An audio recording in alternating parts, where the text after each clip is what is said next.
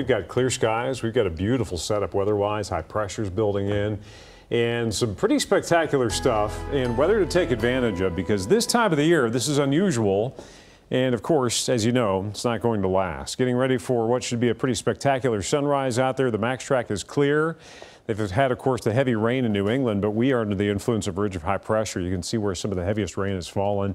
That's western Connecticut, Long Island. That's 9–10 inches of rainfall. And here, we're high and dry through the rest of the week and into next week. So not a whole lot to talk about beyond really, really nice weather thanks to this. You see this blue H dropping down across the Great Lakes. This is a ridge of high pressure slowly sinking south. And as it does so, we've got that north to northeasterly flow around it, and that means that we are stuck as far as the weather is concerned in a pretty good place, because it's tamping down the heat and the humidity. And at the upper levels, when you go up in the atmosphere, you also have upper level ridging and this upper low, and between the two, it serves to funnel that air in, that cooler, drier air in from the northwest. And with this stalled pattern, it'll be happening today and tomorrow before we finally see the pattern start to move again heading into the weekend. So we're talking upper 70s and low 50s for highs and lows, which is unusually cool for this time of the year. We've got 50s out there already. It's 55 in Richmond.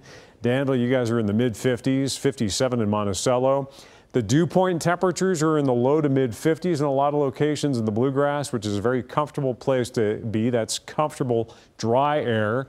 The indication, that kind of grayish color of lower humidity, the higher humidity content areas all been shunted down across the Gulf Coast. And there it stays for the next couple of days.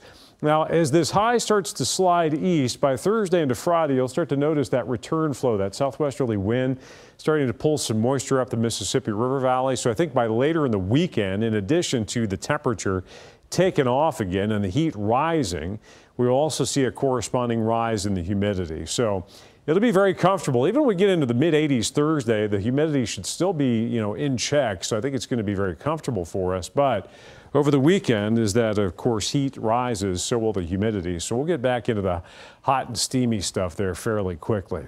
Below normal temperatures, pretty much overwhelming the Great Lakes right now. And that unusual heat, that abnormal heat for this time of the year, still baking Texas and New Mexico.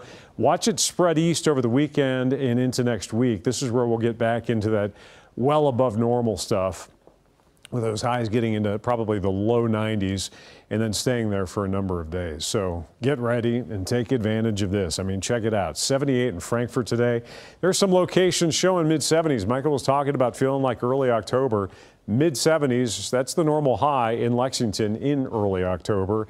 Upper 70s, what we usually see around late September. Showing mid to upper 70s northeastern counties, goose eggs for the precipitation chance. That means we got sunshine to go along with it.